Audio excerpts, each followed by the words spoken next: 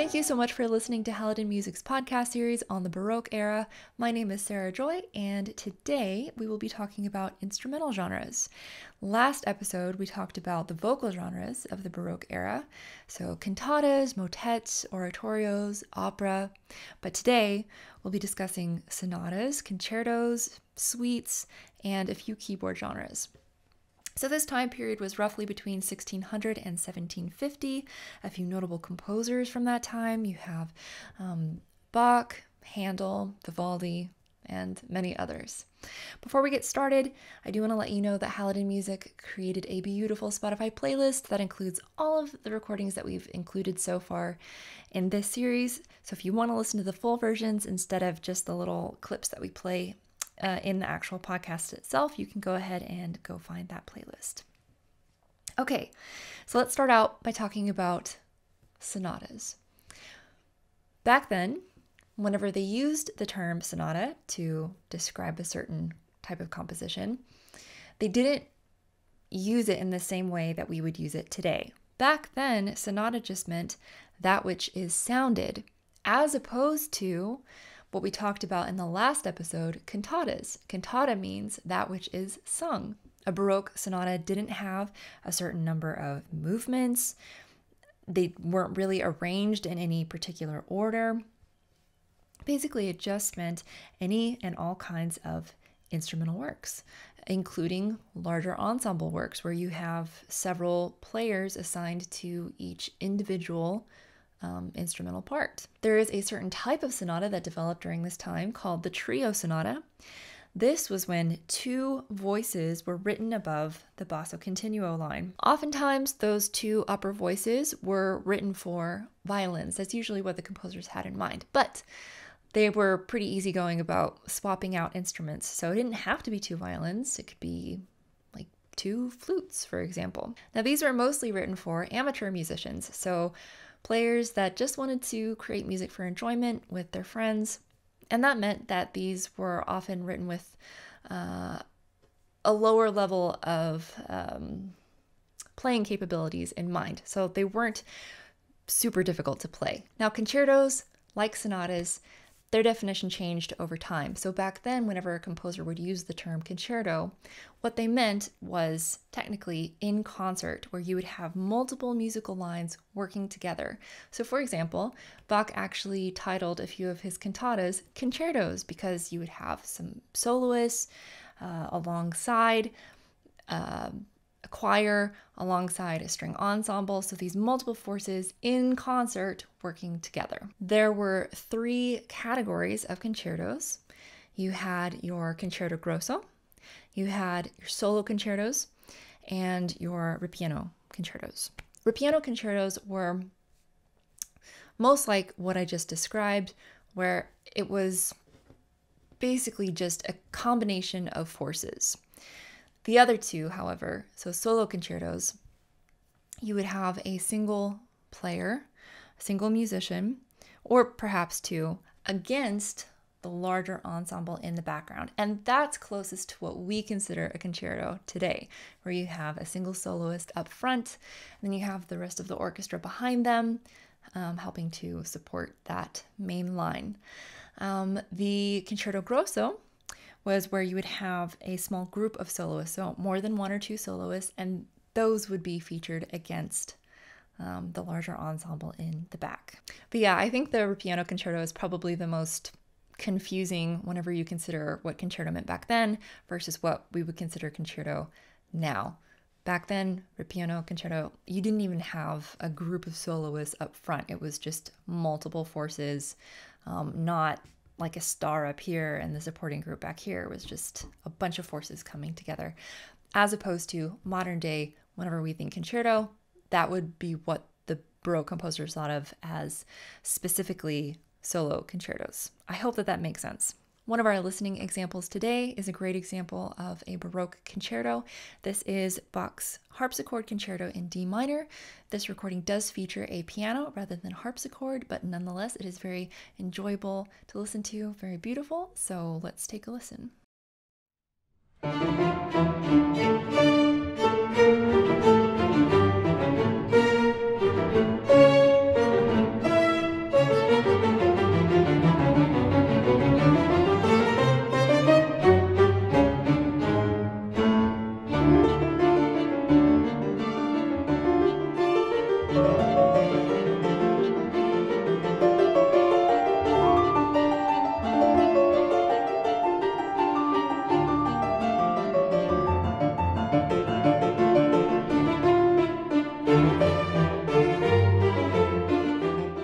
Next up, we have the suite. Suites are just a collection of dances, and probably the best example that I could give that most people are familiar with is Bach's unaccompanied cello suites. And so we have another recording example for you. This is Bach's cello suite number 1, the third movement, the courante.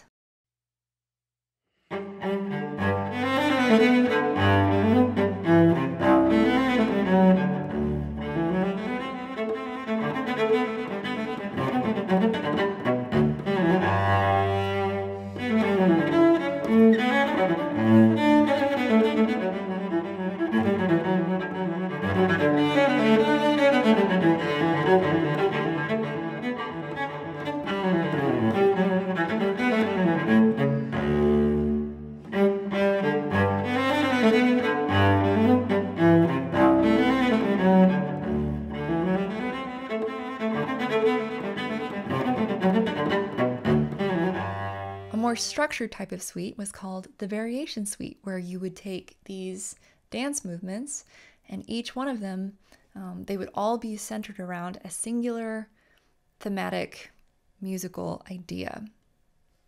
I've never tried to write anything like that myself, but I can imagine as a composer, it would be pretty fun. It'd be a challenge, almost like a game, playing a game with composition. All right, next up we have 3 keyboard genres. There are a lot of keyboard genres, and I can't get to all of them, but I wanted to pick out the 3 that I think are probably most important.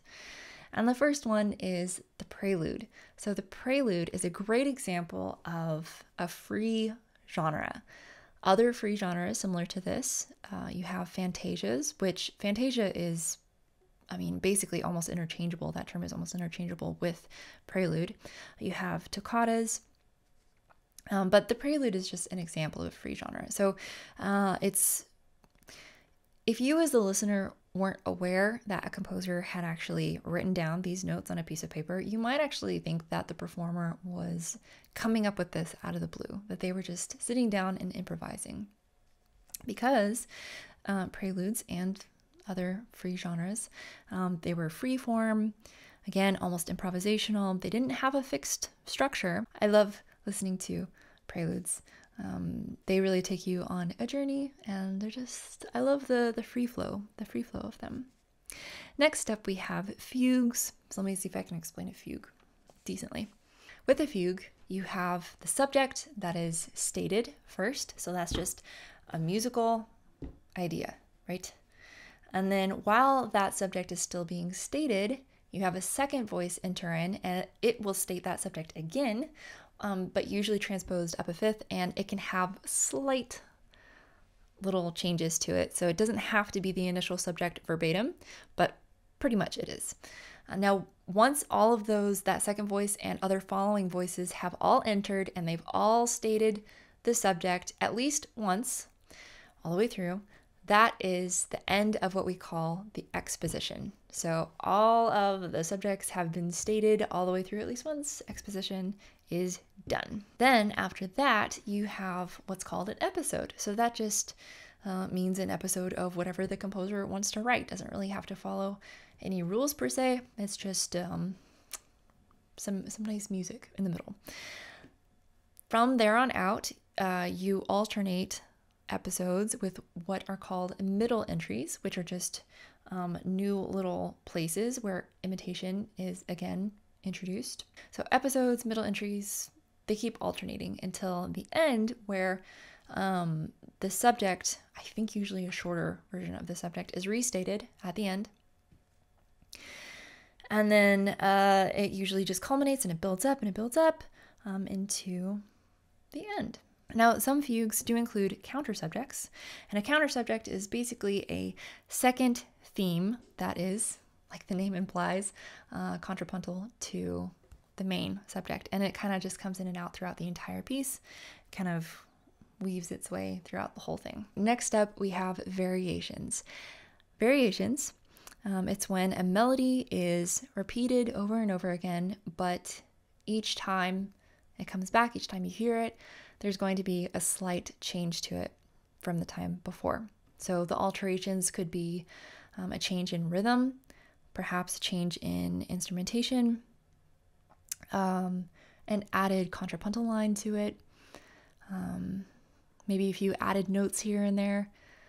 And I think probably a basic example of this, I don't know how many of you listening are string players by any chance, but if you are, there's a possibility that you grew up with the Suzuki method. And one of the first pieces you learn in the Suzuki method as a string player are the Twinkle Twinkle variations, where you take the melody Twinkle Twinkle Little Star, and I think you maybe play it 6 times. I can't remember the number, but each time is a different rhythm or a different bow stroke, a different bow technique. And yeah, it's great for beginner musicians because they already have the melody in their ear, but in that way they can just focus on whatever new technique or new rhythm is being introduced to them. A great example of this is Bach's Goldberg variations. Take a listen to that. I think that's a great one. An example that I'm going to play for you today is Chaconne in F minor, and this is attributed to Pachelbel. It was written for the organ, but the recording today is performed on piano. So a chaconne is a type of variation, but it's very, very strict, and it's built on what is called an obstinate bass. The reason why it's called an obstinate bass is because it doesn't go anywhere throughout the entire piece. This short, simple, repeating bass line is always present. So the composer would have to get pretty darn creative and create interesting counter melodies on top of it to hold the listener's interest. This particular example is very beautiful, and hopefully it's not a confusing example. This is just played, again, we're under the heading of keyboard genres. This is just played by a piano, and so it's not like you can just pick out the bass instrument and hear the bass line easily. But what you can do is when you're listening to this recording, pay attention to the lowest note that's being played by the piano, and your ear will start to pick out the moving bass line. It is quite slow in this recording, so keep that in mind. It's going to go very slowly, note by note, descending in a descending pattern like this. And yeah, but keep that in mind while you listen, and you will be able to pick out that obstinate bass. All right, let's take a listen.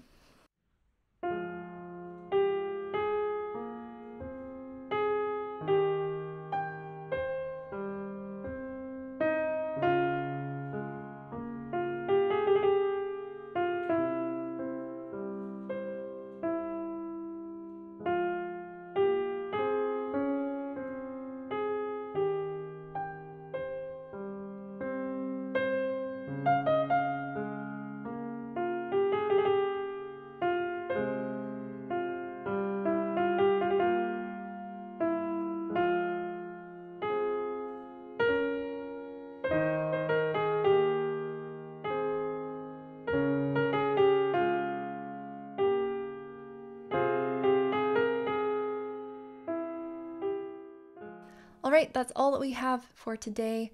I hope that you are enjoying this series so far. Thank you for listening.